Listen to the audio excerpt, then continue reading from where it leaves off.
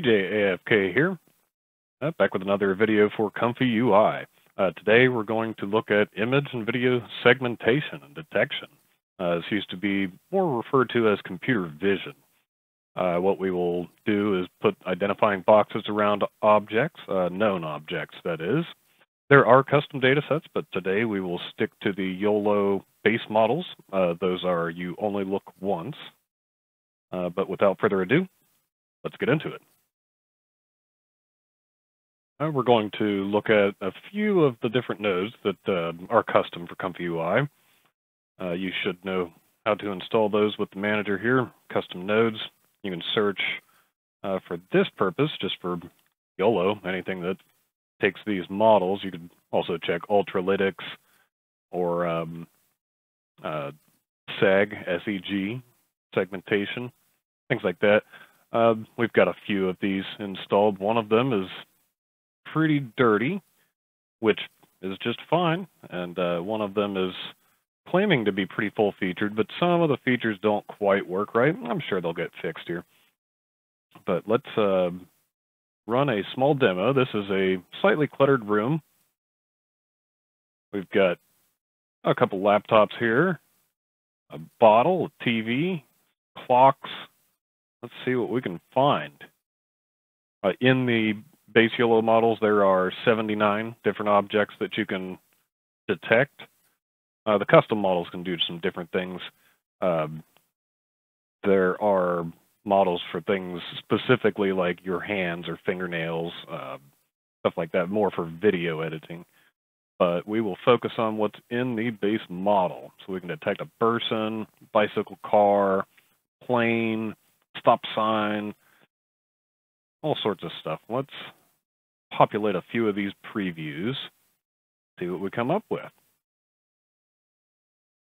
So this model right here, that's the larger photo. This is a pretty down and dirty implementation of just loading the model and detect everything on the same screen. Works pretty good. We found a chair with really good confidence. We found two parts of a clock. It did correctly identify that, but it is one object. It did not get this clock over here. One of the other detection models does get it, and I didn't see any of them get this digital clock. Everybody correctly identified the TV. That book is not a book. It's actually a Blue Linksys router, a WRT54G. That is 32% confidence, so it's just above threshold, which I think in this node is 25%. We did identify a laptop, another laptop, a keyboard, and another keyboard, which is accurate. Now, the bottom one here, it's actually picking up a audio device, DJ equipment as a keyboard, which it does have keys, and that could be categorized as a keyboard. But if we go to a slightly more complicated model, we've got YOLO V8 model detect and model segmentation. The differences between these is the models that you can feed them. Both of them will take the segmentation models, but only the detect node will take the non-segmentation models, so the ones that don't have a SEG at the end. If we go for the nano, this is only 6.25 meg model. That's pretty quick. If we run it, it will fail on the segmentation node because it's not a segmentation model. What you'll see as a visual difference is when this spits out the image, it does not colorize the object itself. It just puts the bounding box around it, whereas the segmentation model does actually colorize the pieces within that bounding box of what it believes are part of that object. We go back to a segmentation model that will now run in this node, and we can select all, but it doesn't actually catch all. It just actually still chooses from the input list here. I think that's a problem with just variables not being reset in the code. I haven't looked into it, but if you find anything in the choose list here, any of these are good keywords for input. So if there were things like a dog or a cat in the photo, it should detect those. We can also run this against video. I grabbed some stock video off of Pexels, I believe. And here's a cafe, just a camera panning around it. And it pretty much gets a lot of the stuff. The painting on the wall or picture, whatever it is now a TV. And one of them shows up over here as a TV for a moment. That guy with his cell phone turns into a handbag for a moment, but that's okay. And I don't know what this object is, but it sometimes, with low confidence, thinks it's a chair. Other than that, it gets the people, the chairs, the tables, pretty decently. Even on a busy street here, it'll identify the cars separately from buses and things like that. Let's grab this simple and dirty node right here and run it through the city street.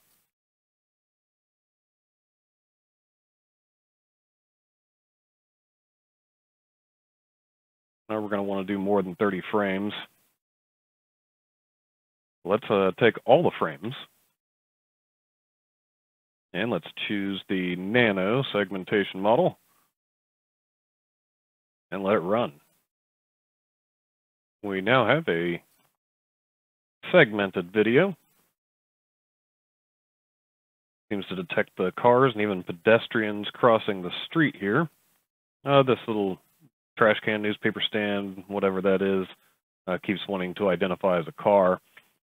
But we do see traffic lights and one that's not actually a traffic light, but that's only popping up with about 26–30%. But lots of people, cell phones, things like that. And for a 10-second video, 30 frames a second, that rendered pretty quickly. Let's go ahead and make our own workflow.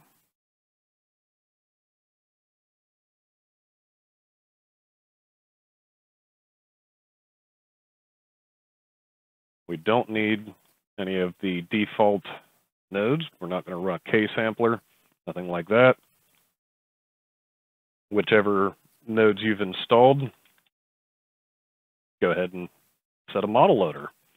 Let's load a model and apply that model.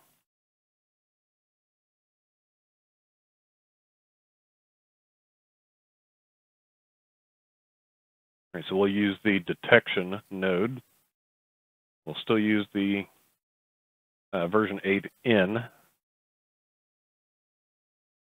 And let's grab a load picture node. We'll just go ahead and load this same photograph in here. This will export JSON data. There's two different ways you can do that, and what it will export is all of the bounding boxes. So a bitmap of where the objects are. So let's, just for giggles, let's let that run as detecting all.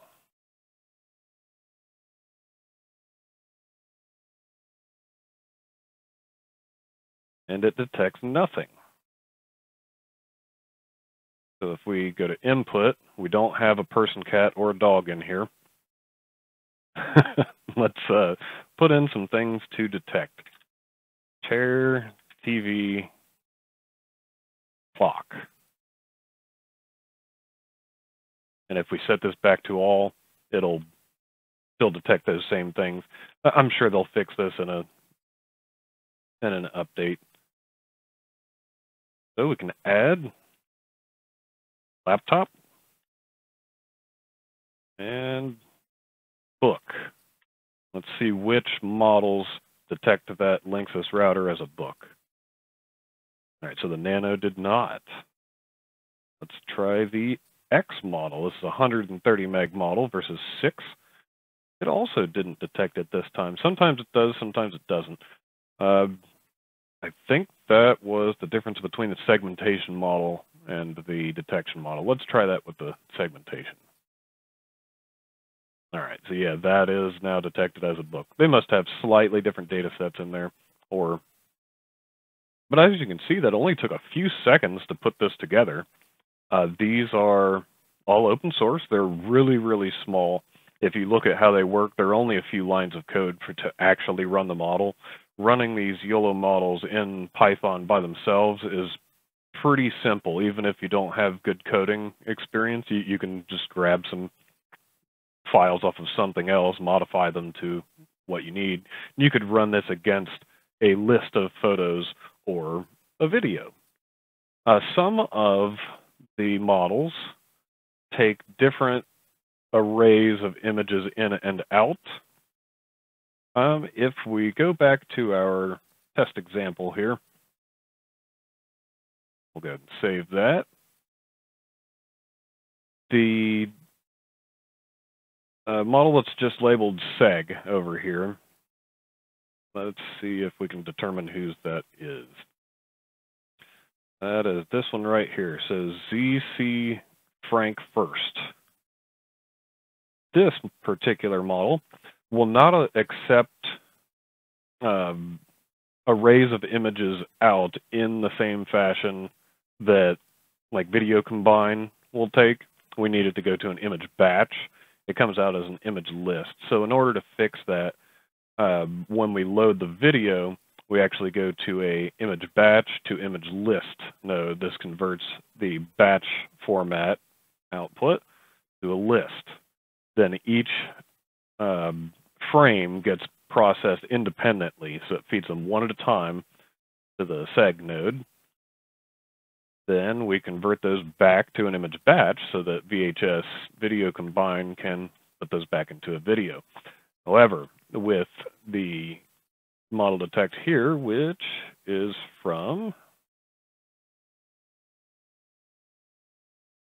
the ComfyUI Ultralytics YOLO by Shadow CZ007, that one we do not have to do that. So your mileage may vary with custom nodes. Some of them may come out as a batch, some of them may come out as a list, or your loaders and combiners may be a little bit different as well. So if you're using these types of nodes, keep that in mind. You may have to convert the arrays. Other than that, good luck with the models. Stay safe.